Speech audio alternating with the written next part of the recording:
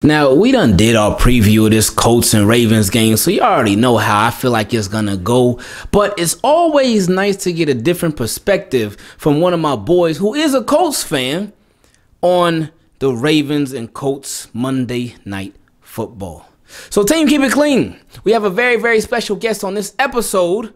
So let's go ahead and bring him on in so he can tell you his own personal side of how he feels like this game is gonna go down. Let's get it. Yeah, this feels like a dream, and you know just what I mean. You see my boy, he like gotta made it, Boy, he's a fan and he like the Ravens, and you know just what I mean. YouTube team, keep it clean. You see my boy. YouTube team, keep it clean. What's going on? We got my boy Culture Shock in the building, and we here to go over this game that we got coming up. Monday Night Football against the Colts. And first, let the people know who you are, what you do. Tell the people about yourself and where they can find you at too. What's going on, everybody? It's your boy Culture Shock. I'm a YouTube content creator. Find me on TikTok, Instagram, and on YouTube. You can find me on Twitter as well. All the same handle, Culture Shock.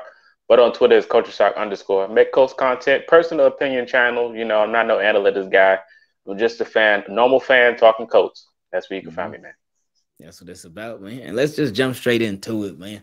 How has Carson Wentz been looking to you? I actually enjoyed his game. Of course, he has some mishaps, some miscues still there when it comes to setting his feet in certain passes, you know, missing the open target. But overall, in general, I think he's been a bright light for the offense. Like, if Carson Wentz wasn't out there, even with 2 bad ankles, I think the offense doesn't have a chance at all. But I mean, he's been out there performing, probably one of the most consistent offensive players on the team. But, I mean, he's finding his groove after the last win against Miami, the first one of the season. He looked really good, but I think he's been getting better and better as the weeks progress and how he gets healthier, too. So I think it has a lot to do with that. But I think he's been a pretty solid quarterback. I'll take him over any other quarterback on the roster at the moment. Oh, okay. Because who is that?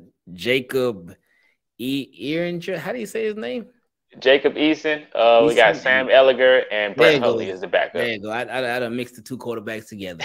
My fault. But all right. With Carson Wentz, man, is he still injured? Is he still hurt? Because I'm tired of seeing that. I'm tired of seeing that meme go around, man. Yeah, man. Carson, he's still hurt. He still has the ankles taped up. But I mean, last week he got the tape lighter. So, I mean, hopefully on Monday he don't have no tape at all. But, I mean, as long as he can walk, I want him in that pocket, man. But, I mean, he's getting healthier as the weeks go on. But he's still banged up. Now, is it both angles? Because the reason I ask is because I keep seeing that meme where it's like Carson Wentz just should have stayed home today. And it's the dude like in the line and he got a cast on both his ankles, man. And it's both ankles, man. It's both ankles. So has he looked like he's been like immobile at all? Like he can't run as much, or how has he looked with the injury? Shockingly, he's still running the football. Like against Miami, he had a big run for I think about 20 yards. He's still running when he has to. I mean, but the offensive line isn't there, so he has to get out of the pocket because I mean he's a gutsy player. I haven't seen him throw the football out of bounds once, so he just goes for it every time. Very gutsy, but hey, I like it. Daredevil, that's what I call him. I ain't mad at that, man. Now you talked about the offensive line, how that was usually one of the Colts' strongest points. They considered to have had before. I don't know about this year, but have had before one of the best offensive lines in the league. How has the offensive line been through the first 4 games of the year so far? To be honest, it's very disappointed. And I won't really blame it all on the offensive line, but it has to do with health. Nobody on that offensive line has been healthy this year. We even seen Big Q go down this year with that back injury. And even though our backup, Chris Reed, I think he used to play for the Panthers, he's been the backup for Big Q. He's been a success story so far. But overall, in general, there has been everybody on the offensive line has been hurt, literally. Our injury report is probably 10-man deep every week. We're going to get the injury report later on today on Wednesday. But it's been rough. It's been rough for the offensive line. Like no consistency. Nobody's been. The only person I've known that's been on the offensive line from week 1 to now is Davenport, and he's probably the weakest link on that spot. I mean, there's no knock on him, but he just can't seem to get it together. But the offensive line just been banged up. I mean, it's good that we got Eric Fisher back, but he's still trying to work with his kinks as well. But just for now, it's not the offensive line that we're used to seeing. And still sticking with the offensive line, how has pass protection been? Have they been letting a lot of guys get to Carson Wentz throughout the first 4 games or what? Oh, yeah. He hasn't really been sacked a lot, but the Harry's is definitely there. He's definitely not settled in the pocket. The pocket collapses very often. But when he does have that time in the pocket, you see the success the offense gets. The chains moving, everything's consistent when he does have time. But in general, the protection has not been there because I think our offensive line is more of a run-blocking offensive line than pass protection. But if we're healthy, we can do both. But we're not healthy, so the pass protection really hasn't been there for the Colts. Man, sound like you describing the Ravens almost. How you talking right now, for real, man. Yeah. But speaking of run blocking, Jonathan Taylor, somebody who last year, especially with both of them having been rookies, got compared to J.K. Dobbins a lot. Who's better? It's Colts fans and Ravens fans going back and forth, letting their claim be known for why their running back is better. But now we can't really compare the two because one of them is out for the year. So how has Jonathan Taylor been so far this season? Still ain't hit his stride yet. He had a very good second half of the year, his rookie year. This year he's starting off still a little slow. But I think that has to do more to game planning than him actually getting touches. I think last week he got the most touches he had all year so far, and he got over 100 rushing yards. So I think when we add him more into the game plan and everyone starts to get more adjustive and start to realize that the season started and it's not the preseason no more, I think we'll start to see regular Jonathan Tayller. But he did look good last week, so hopefully that'll carry over to Monday night. Prime time, Colts finally on TV. We're looking forward to seeing that. Yeah, hopefully it won't. Now Hines. I feel like I'm messing up his name. What is it, Nyheim Hines? Yeah, you said it right. Oh, wow, okay. Nyheim Hines. Wow, I usually mess up people's names, but so that feels good to get it right. Now I know he's really a big on special teams for y'all, but how have they been using him on offense too? Still incorrectly. Like I said, the game plan is just not there yet. Like I said, last week we seen the bright light, maybe because we finally won, but I feel like everything is starting to get the flow of motion is starting to look more stable. Nyheim Hines hasn't been used correctly yet. There's a lot of people that still hasn't been used in the offense. I think week 3, we only used 3 receivers and 2 running backs that whole game. Nyheim Hines, he's a dual threat, can run out the backfield and can catch. I feel like he should be more useful, but he just hasn't been used right either at all. I mean, the game plan is it's been a roller coaster. It's been a roller coaster for real. Now, at wide receiver, because we got Michael Pittman Jr., that's somebody that I like coming out of college. And I think he went to USC, I believe, right? But big frame, big body guy, physical. And who else? Y'all got I want to say Pascal, T.Y. Hilton, of course, he's been hurt. So what other receivers are there that the Colts have that are helping out, that are stepping up, that are contributing? Who else is there? To be shocking, the receiver that's been the most consistent, and that's every year, is Zachary Pascal, the most consistent wide receiver out of the whole core. Other than that, the other person you'll probably see on the field getting a catch every now and then is Michael Pittman Jr. You'll get Paris Campbell on maybe a jet sweep or one of those funky formation plays. This is his first year being healthy, so he's out there on the field. But yeah, like I said, they haven't been getting the wide receivers involved really. But most of the catches will go to Pascal, if not anybody else. Okay. All right, good to know. And as far as the tight ends, who's been the special or best tight end for the Colts so far? Because, Ravens, sometimes when it comes to covering the tight ends, so the first 2 weeks, I mean, we did have Darren Waller and Travis Kelce, so that was some tough competition. And then the last 2 weeks, and both of those guys went off, but the last 2 weeks we had Hockenson and Noah Fant, and they were pretty quiet for their games. But who would be the Colts tight end, the go-to guy, their premier tight end? Who is that? The number 1 tight end, the guy that I want to get the most reps out of all the receivers in general, is Mo Alley Cox. Big, tall, brute guy, man. But he used to play basketball for VCU. The dude is he's just a freak of nature. And he's He's that tight end you will want on your team. Run block, decent on route running, and can catch the football. He's just that much of a dominant force. And we seen that last week with 2 touchdowns. He got the one where he mossed Eric Rowe in the back of the end zone, and then he got one to just walking straight in the field. And then he had a big play for like 20 yards, and it took maybe like 4 to 5 Dolphin players to bring him down. So he's just that good of a tight end. And Carson Wentz loves to hit the tight end. So if he gets involved, it could be a good game for sure. See, and speaking of tight ends and Carson Wentz, I just knew that this offseason, y'all were gonna end up trading for Zach Ertz. I just knew it, but it obviously didn't happen. And but yeah, we'll see how that tight end does, man. And it kind of makes me cringe a little bit when you talk about how we said Mo Ali Cox, how it took 4 Dolphins players to bring him down. So that could sound like either he is that strong, and you did say he's brute, big guy, or it could mean Dolphins did some bad tackling. And Ravens, at times throughout this season, they've struggled with bad tackling. So hopefully we ain't got to see none of that this game. Now, moving on to special teams. Y'all kicker. I don't want to say it like this, but I don't remember his name. The kicker with the glasses. That's all I remember him. Huh? Call him Specs. Okay, I like that. And shout out to Madden, because I was playing Madden and Madden 22, and this game came up on the schedule, and y'all were kicking the field goal, and I looked at Madden, got it in there. So I was like, okay, Madden, I see you. So how has he been this season? Oh man, he's the bright light. To be honest, the games when we struggled, he was the only one putting up points. So it's like it was a meme.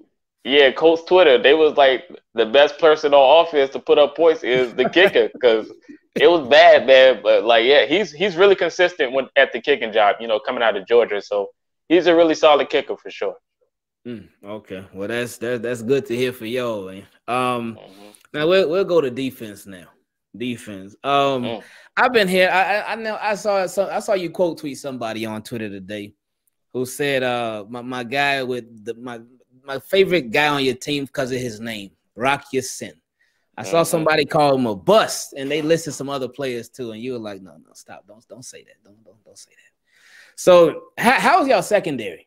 Because I know Malik Hooker, he had been hurt a lot. He went to the Cowboys, but how is the state of y'all secondary right now? How has it been throughout the first 4 weeks?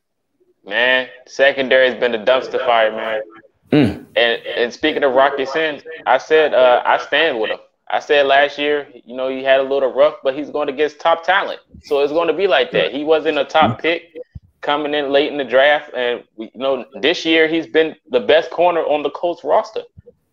He's actually been solid. I mean, he has been banged up, but he did practice today. So rumor has it that he might be available for this Ravens game, and we're definitely going to need him out there. But our secondary, if our pressure is not getting to that quarterback, they have a long day. That's just the explanation of the secondary's position. But Rocky Sin's definitely been the best corner for the Colts this year. So, and how has the pass rush been? Because, pass rush helps out a good secondary. Secondary helps out a pass rush. It goes both ways. So how has the pressure been from Colts defense on opposing quarterbacks? Yeah, man, the pressure hasn't been there. I mean, nothing really wowed me yet. Like I said, last week against the Dolphins, probably been the best outing of this whole year so far. But, I mean, we still got some brutes. DeForest Buckner had a quiet year so far. Grover Stewart, he's been really solid this year. Al-Qadim Muhammad, he's been the starter for the edge rush. Nobody's seen that coming, but he had a solid training camp and practices. He's been looking good. He's getting most of the reps. He looks solid too. So hopefully we can bring all that pressure to Monday night. Hopefully they can go out there and showcase that. Like I said, it's a primetime game. Colts don't get put on television. This is your moment to debut your type of ability. If not, then you ain't going to get no TV times. That's just how I see it, man. But, I mean, this is the perfect chance for them to show up. Al-Qadim Muhammad's the guy that sacked Lamar Jackson the last meeting. Hopefully he can do that again. But we'll be looking forward to seeing that. Speaking of guys getting sacks on Lamar Jackson in the last meeting, I don't even remember if he did or not, but a pass rusher that I'm sure Colts fans are very familiar with because they actually went to battle with the Ravens years ago for his services when he became a free agent, and that was Justin Houston. Years ago, the Ravens were interested in him. The Colts were also interested in him, but he obviously made a decision, and the Colts won out. And he put up good numbers for y'all. He was definitely a good contributor. And now he's with the Ravens. So what type of impact do you think Justin Houston can have on this game? Because I know, like, I'm sure for Colts players, they probably might have said it out loud, like, oh, yeah, last week wasn't nothing personal with Jacoby Brissett. Oh, yeah, ain't no big deal. But they're probably thinking, oh, yeah, this might be kind of personal. So with Justin Houston, how do you feel like what he can – how do you feel based off of how your team has been doing and how the offensive line has been doing? How do you feel Justin Houston can impact this game or may not impact this game? I feel like he can really do it, especially with you guys' game plan. We know you're going to send the house. We know y'all some good blitzers. That's all y'all do. Especially if he's coming off that right side, like I said, which has been weak since week 1. If he's coming out that right side, I feel like he can have himself a nice Monday night football game for sure. He probably pop off the screen every now and then, but you know it's definitely going to come down to you guys' game plan. Like I said, Davenport, if he's out there, it's going to be a weak spot. I know Houston's good at stopping the run, and our run game really hasn't been there yet. So I think he should have a decent game against us on Monday. I really do. Now, that's something that is very concerning, especially for anybody that's a Colts fan, if the Colts running game hasn't been there, because you got to feel like with this game, that would play like into the Ravens' hands if the Colts don't have a run game, if they don't get the run game going, because that could make them very, very one-dimensional.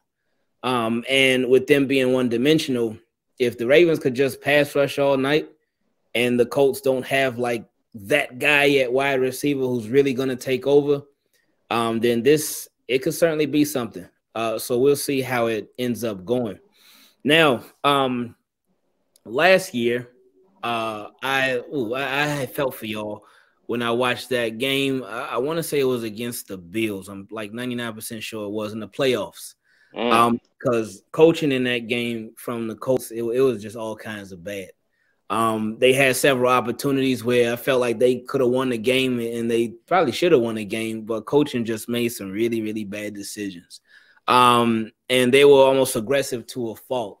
Now, I know the record is 1-3, but is it a 1-3 to where it's like coaching has been just really all kinds of bad, or is it a 1-3 to where things just didn't bounce the Colts' way?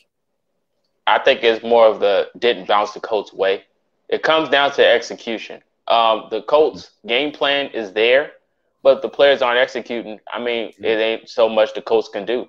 I mean, the coaches can do. So, I mean, like I said, Michael Pittman Jr. definitely could have had maybe 4 touchdowns by now, but the passes didn't get to him in the red zone. I mean, he'll get it, like if it's 3rd and long or 2nd and short, oh, yeah, he'll catch that. But when it comes down to the red zone targets, Carson Wentz and MPJ just cannot seem to link up. And even on the defensive side, we could have had maybe 5 interceptions against the Dolphins last week, but everybody just seemed to have big mittens and couldn't catch the football. So, like I said, it just comes down to execution. If you can execute, you have a way better outing, and we wouldn't even be having this discussion about game plans at all. Okay. And probably the most important question of the day is Michael Pittman, is he still doing YouTube? Yeah, he's still doing YouTube. Yeah, he's still. Okay. Well, hopefully in this game, he'll be more focused on his YouTube channel and the numbers and stuff than he is on catching the football. So now, with all that being said, we talked about offense, defense, a little bit of special teams too, even coaching. How do you think this game is going to go? Well, to be honest, being as though this is going to be a big game, I think the Colts they're going to want this test for sure. I'm going to look at this. We know how Lamar Jackson is going to play. Nobody can really stop Lamar Jackson, especially in regular season form. Dude's a freaking animal. But when it comes to actually, I think we can have a better outing. Last time we played you guys, it was like we lost. The Colts beat the Colts that game. We all remember the pick 6 with Phillip Rivers stumbling and falling over his feet. Jonathan Taylor fumbled that game as well. But like I said, if none of those plays would have happened, I think the game would have been way closer than what it was. Mm-hmm. And I think we have a very good chance at, giving you guys a good run for your money. All we got to do is go out there, execute. I say they go in there with the same mentality they had last year against that year against the Green Bay Packers when we beat them. Rocky Sin had an interception that game with Aaron Rodgers as well. If we go in there with that same game plan, Michael Pittman Jr. had a breakout game that game as well. Go in there, watch that film, put it against the Ravens. Even though Lamar Jackson's more mobile, I think he's still a dog just like Aaron Rodgers. If you come in there with that mentality, you win the football game. Give us a game-winning field goal. Okay. All right, so we're going to see how it goes down Monday Night Football. And you already know I'm going to hit you up afterwards regardless. We talk about the game. So I appreciate you hopping on. Again, let everybody know where they can find you at, where they can hit you up at too. Hey, man, appreciate the invite. Always good to link with you. Follow me on Twitter, CultureShock_. You can follow me on YouTube at CultureShock. Instagram if you want CultureShock, but I'm more on TikTok. So just look up CultureShock on TikTok. I'm on there. But yeah, those are the platforms where you can find me. All right, cool. Let me go ahead and follow you on TikTok right now too, by the way. All right, appreciate you hopping on, man. And let's see how the game goes. Shout out to Ingravenvids.